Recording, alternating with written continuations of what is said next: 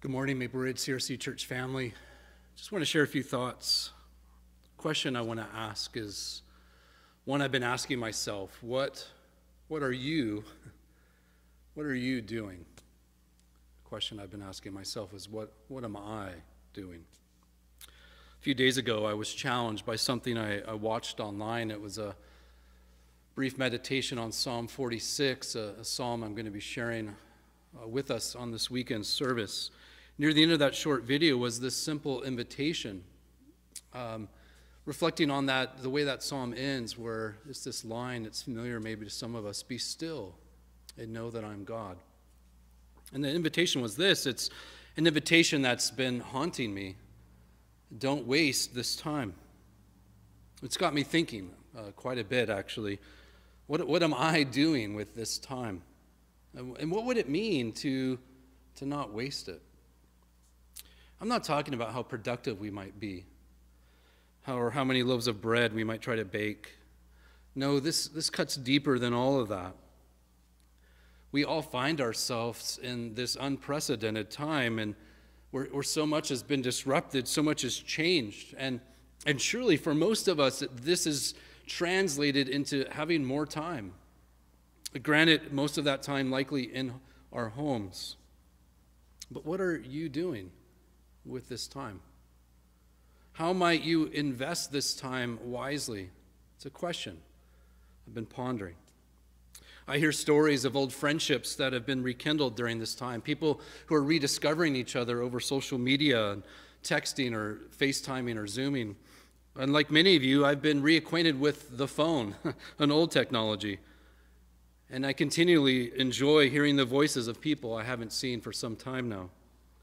I find myself walking more, staying at home, of course, way more, having more time on my hands, and dare I even say, experiencing boredom more than I have in recent memory. It was so easy in those early weeks of all of this to distract myself with one news story after another, stories about flattening curves and stories from the front line, stories from different regions of the world and how they're coping with all that's going on. And all of a sudden, I found myself attached to my phone in ways that I hadn't been before all this happened. Like a child, or let's be honest, an adult as well, who overdoes it on Halloween candy and starts to feel a bit sick inside. I'm starting to put my phone down more. I need a break. I don't need more stories. But what now? What do I do now? There are more than enough opportunities online to consume content. We can all Zoom our days away, or catch up on the latest season of our favorite shows, or discover new shows and binge watch those. Maybe we all get exposed during this time.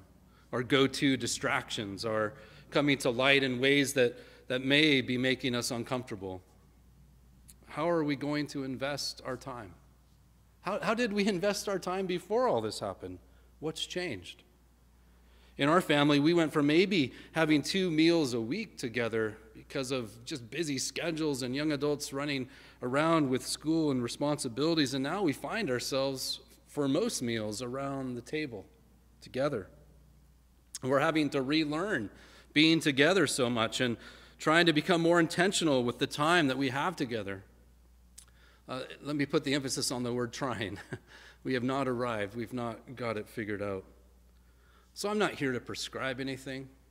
I don't expect a book list, a podcast, or video playlist from me, only to ask the questions I continue to ponder.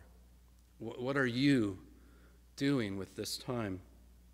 Or better yet, what might God be wanting to do? What might God be wanting to do with you or in you as you navigate through this time? You know, one day this is all going to be over.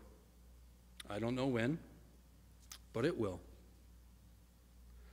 Will we look back and feel like we squandered a rare opportunity that came our way to slow down the pace of our lives and to attend to the things that matter the most to us? Or will we look back and discover that through this time, God was up to something? God was doing something in us and with us that we could have never imagined? Will we see that our relationships became stronger as we just spent more time together? Will we see that our character grew? Will we become more wise? Will we grow in the fruit of the Spirit and look back and see that growth of love and joy and peace, patience, kindness, goodness, gentleness, self-control?